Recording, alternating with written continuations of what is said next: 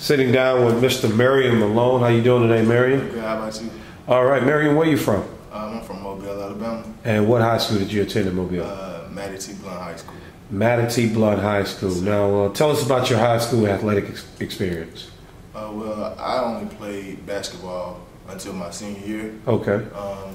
And then I started to experiment with cross country to prepare myself with more endurance for basketball. Okay.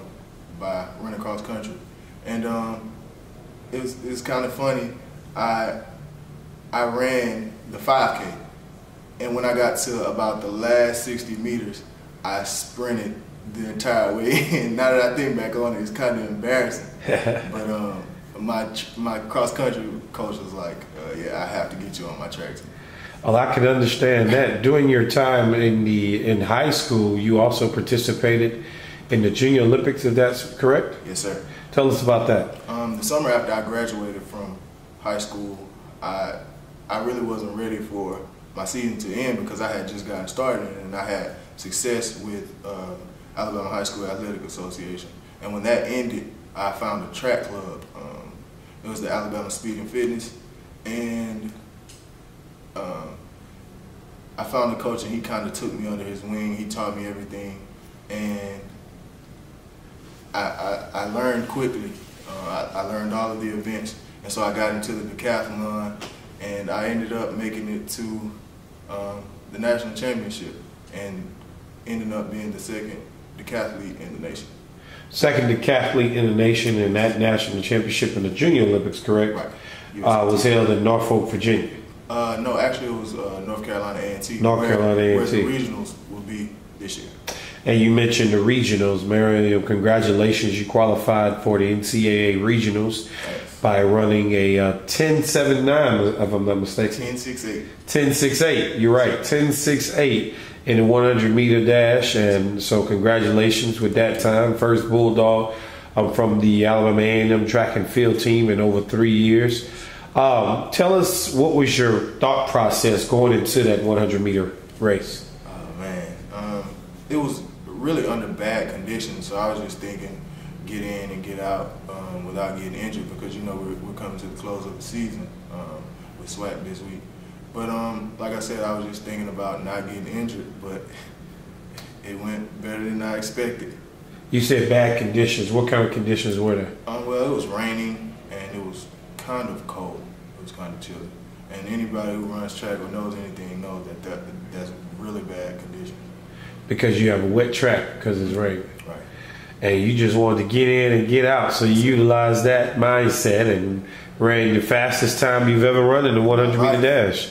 Your career best. Yes, sir. Okay, well, that's great. How has your other events kind of evolved? Well, actually yesterday I was working on discus and hurdles and long jump, and I just had a moment where I was doing the discus and I had a really good throw, and I just exploded with like clapping and everything, because it seems like everything is just coming together right now. Everything is coming together, and it's kind of exciting but scary at the same time. I'm scaring myself because I never had this much success. And coming together is exactly what you wanted to do, especially going into the week of the Southwestern Athletic Conference Championships. Yes, sir.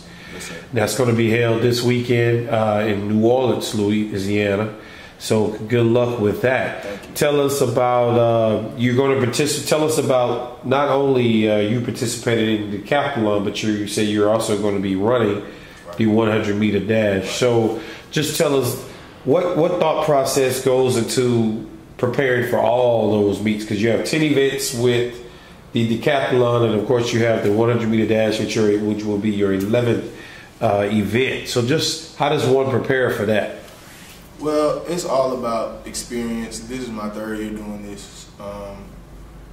I'm very mentally strong right now. I'm really in a good place. I've done this a lot, so I'm used to it now. What is your inspiration when you're on the track? I want to be great.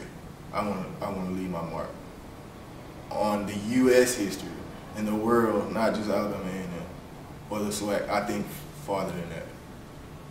What has Coach Seals told you that has prepared you or helped you get over hurdles that you might have experienced earlier in the season? Coach, Coach was a former Olympian herself, so she just always telling me to do what I do best, and if I do that, then nobody can stop me but myself.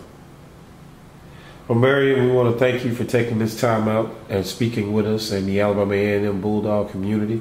We want to wish you good luck this week in the SWAC Track and Field Championships, and also after the SWAC Championships, of course, good luck in the NCAA regional meet. Thank you.